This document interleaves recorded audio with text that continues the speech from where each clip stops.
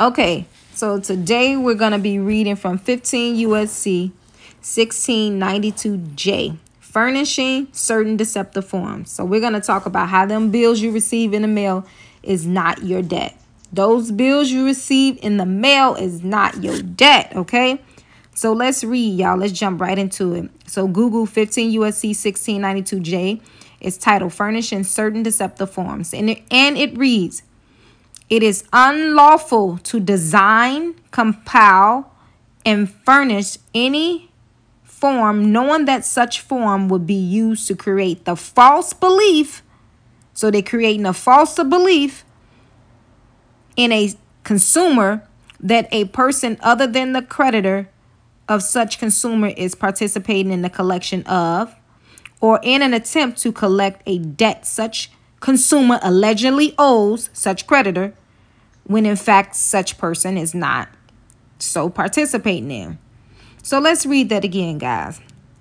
It says, it is unlawful to design, compile, and furnish any form. So it is unlawful to furnish any form knowing that such form would be used to create the false belief in a consumer that a person other than the creditor of such consumer is participating in the collection of, or an attempt to collect a debt such consumer allegedly owes such creditor, when in fact such person is not so participating in.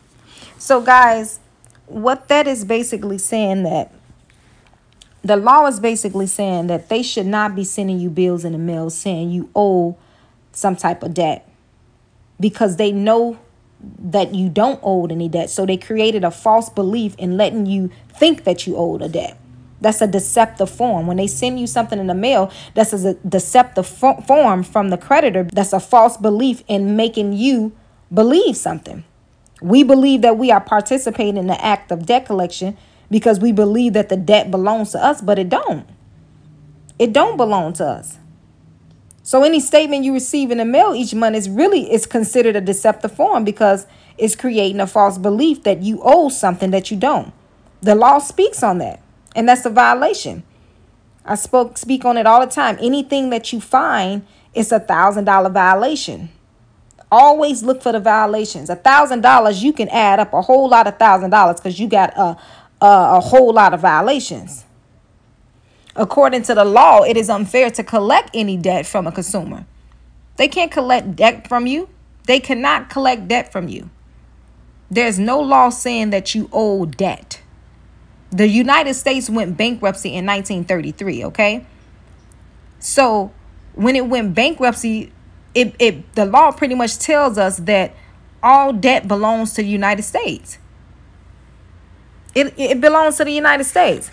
All debt, public and private, is the obligations of the United States. So if you read 18 USC Code 8, obligations or other securities of the United States defined, it's going to tell you that the obligations belong to the United States. It does not say the obligations belong to the consumer. So we got to dive in these laws. So read that on your own time. 18 USC Code 8, obligations or other securities of the United States. It breaks down how, all debt belongs to the United States. And the reason why these companies are steady doing this, and I know a lot of people is like, well, if that's true, why is they doing it? It's going on because we don't understand as the people. This it's not personal, it's business. These people this is business. If you are not, studying, they're not finna correct you like, oh, you're not supposed to pay this. No, they just in the business of getting money. You have to properly assert yourself. You don't owe any debt because it belongs to the United States. All debt, public and private, is the obligations of the United States. So those are deceptive forms. It's creating a false belief that you owe something. They're not going to correct you because they know you don't know what you're talking about, or you don't know how to properly assert yourself.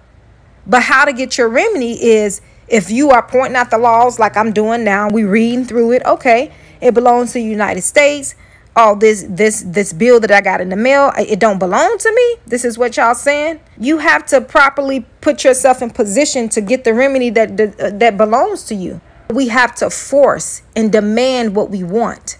It's been going on so long that nobody is really pushing through it, because we have this lazy mentality that if it takes too long, if it don't come quick, if it ain't microwave ready, we don't want nothing to do with it. This is why a lot of us are in the situations that we're in, because we want something quick, fast. We're lazy minded. We don't read like we should. So of course, these companies not telling you what it is. So for all y'all talking about, oh, it's been going on, it can't be true because companies wouldn't be doing it. It's not personal, it's business. They're not going to tell you that you have rights. You have to tell them you have rights. They're not going to tell you that you don't owe this bill. If they've been collecting bills, money from you time after time, you think they're going to stop they process? All debt, public and private, is obligations of the United States. You don't owe that bill in the mail. Okay, so read 18 USC Code 8. It's going to tell you how all debt, public and private, is obligations of the United States. Okay, so y'all dig deeper in y'all laws and, just break the words down. Every day I'm finding out something new. Nobody knows everything. A lawyer didn't become a lawyer overnight. They studied, and they still study. That's what you have to do. You study.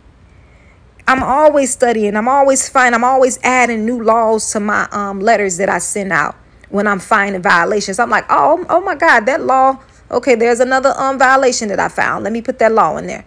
You got to study, because it's always something. There's no right or wrong way to get your remedy. Some people get their remedy this way. Some people may use one law. Some people may use 3 laws.